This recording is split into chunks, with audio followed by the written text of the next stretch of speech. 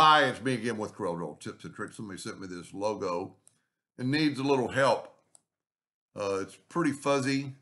This part is going to be fun and easy. This part, Corel just does not trace fonts very good. But that font is really close, and for the person I'm doing it for, if you'll even search.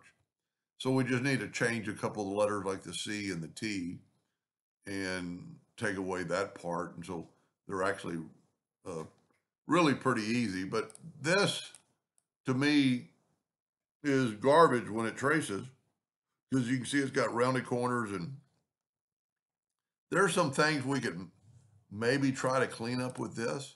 I'm going to go to Object and Group and ungroup this because it is traced.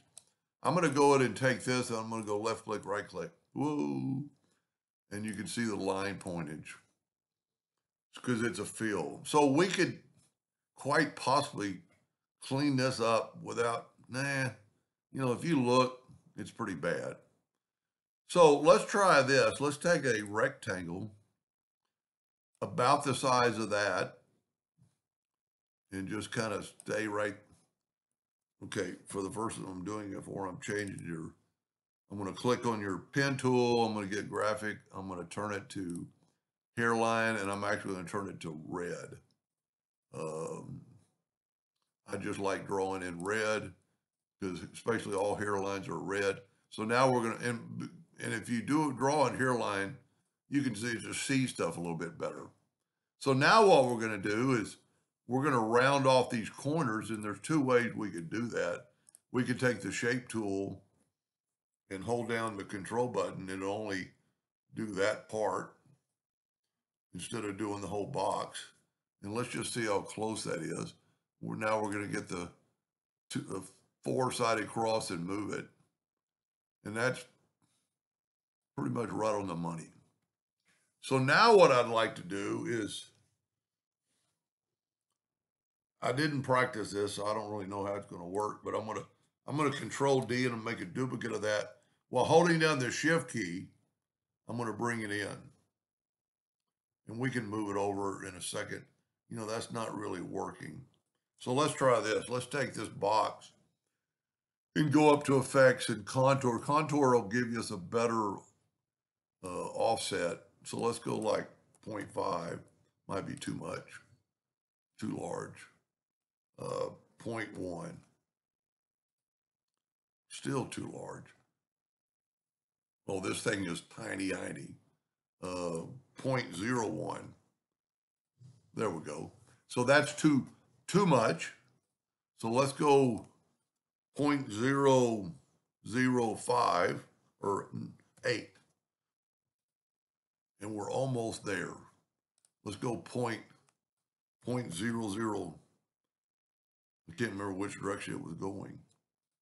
Now we need to go 0.7. 0.007. In this case, it'd almost be easier to, that's pretty good. Now we really need some for this other one. So let's just we got to go to Object and break the contour apart. And then let's grab this box and Control D and 0.007 again. See, that's pretty close. And you can play with that.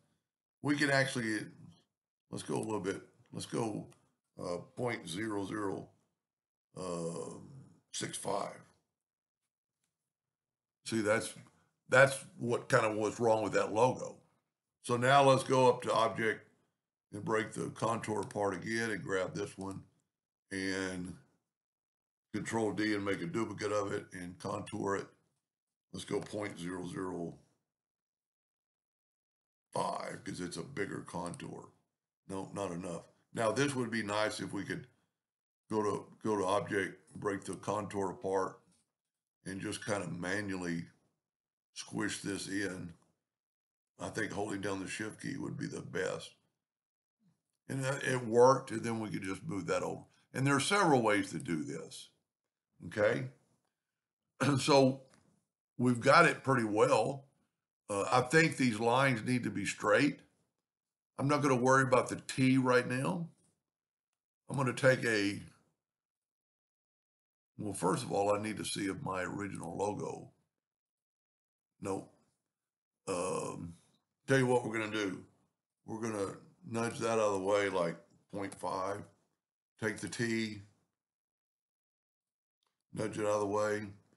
Take our part of the C and that part of the C. And I'm going to group these together. Control G. And then I can put them back, because that way I can get rid of them in a second. So if you can see, this has a straight line, so I'm just going to take a 2-point line. Always start moving it, then hold down the control button and just put it like right there. Now Control D and make a duplicate and maybe rotate it 45 degrees and put it right. See, it might not, if you have a better copy of the logo than you sent me, you'll be far better off. Now what we can do is take a 2-point line and go from like right there to right there and just kind of keep going. And at this time, I would probably just hand draw this T. There's a couple, let's do this. Let's move our logo out of the way for a second by just nudging. You know what, I'm gonna cut this in half, 0.25, so we don't have to go so far. And we could probably clean this T up. I'm thinking this needs to be a flat line. So let's just take our Smart Fill tool and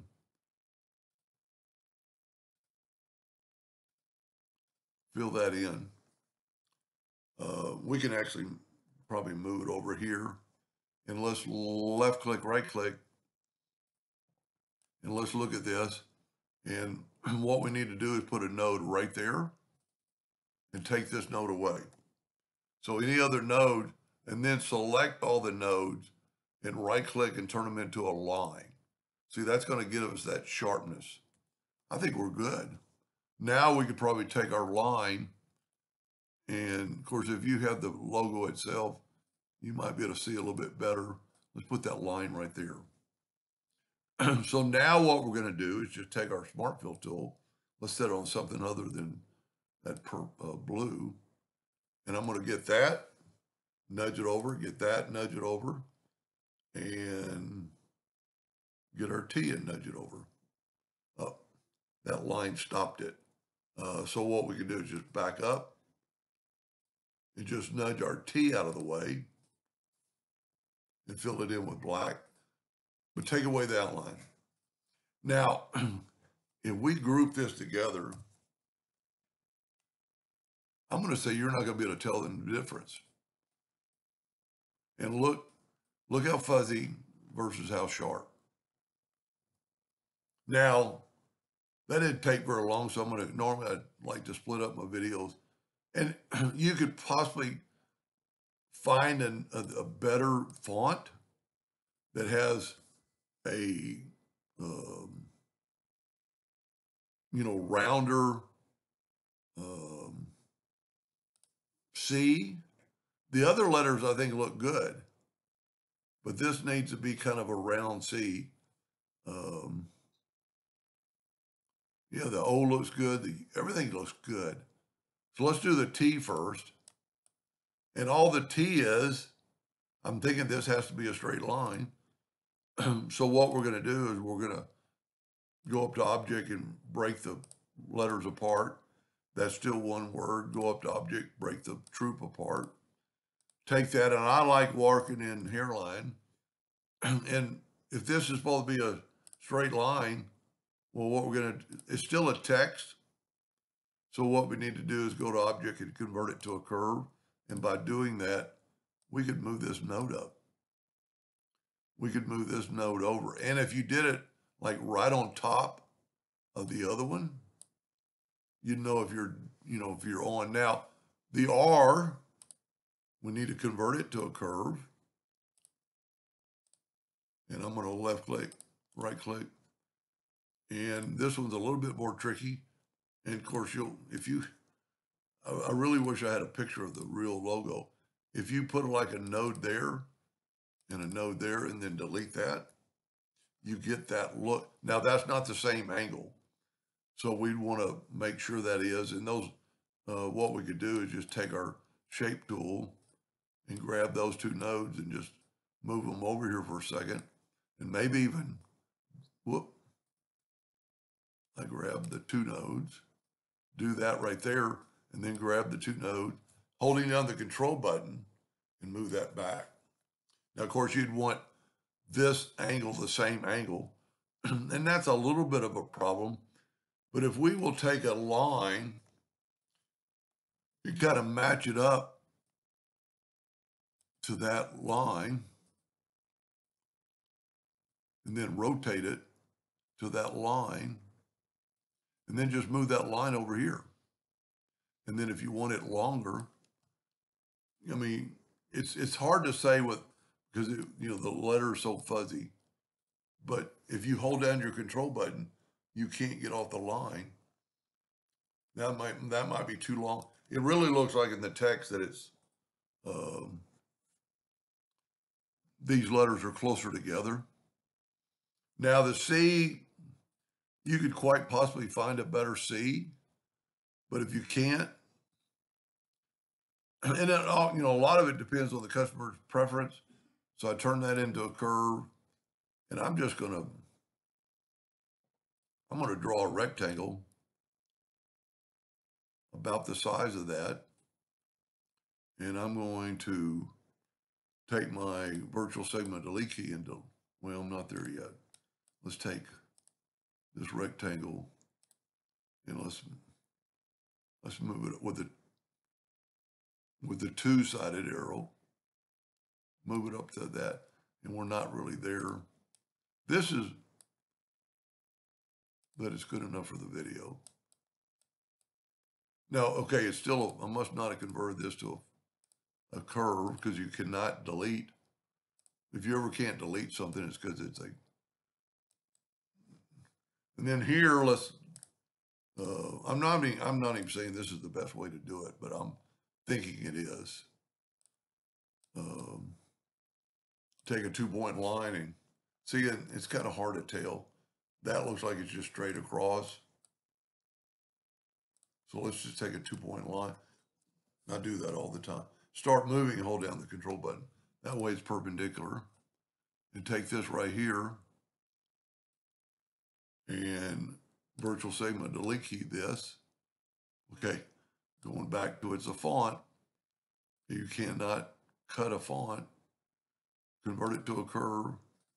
Let's get rid of that and actually get rid of this and this. And then when we fill this in with black and take this and hold down the control button and maybe even get that same angle as before. Now, it looks funny because that's not a round C. I'm going to take away that line so it'll look a little bit better. Whoop. So if you ever have trouble grabbing something like that, just move it out of the way and then take this, grab that. Well, move it out of the way, delete that. Well, what did I do with the C? Let's back up.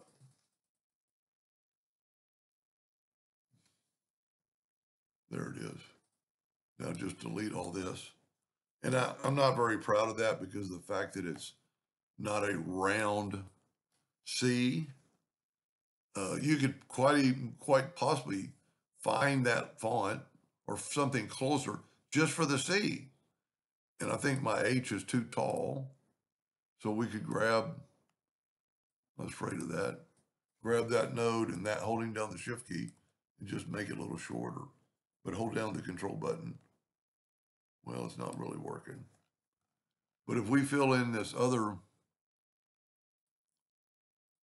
black letter, now we want that in the same spot. So let's group all this together, Control G. And I physically probably move this. So let's put it right there. I'm not going to take a lot of time to get it perfect, but then just delete that. And there, well, let's group this together, Control G, and put it right on top of the other font. Now, you can see the letters aren't perfect, but you know, you could very easily with the shape tool, minus the black. So let's grab this. This would be the easy part. Go up to object and, okay, it's 5 objects. So let's ungroup.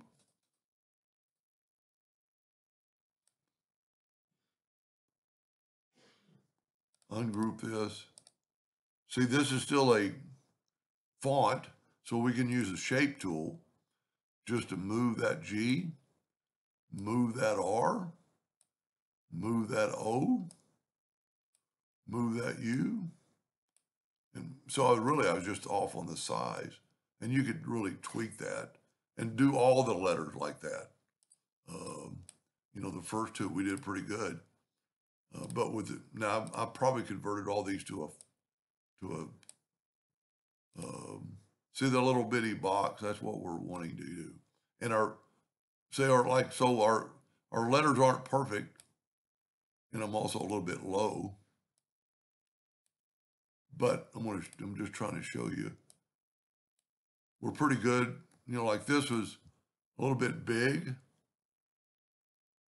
Well, if you convert it to a curve and grab, well, maybe just do it with the pick tool and just make it a little thicker. Now we can take this other logo, hopefully. No, it's all connected. So let's move that down. Let's just move all the black down.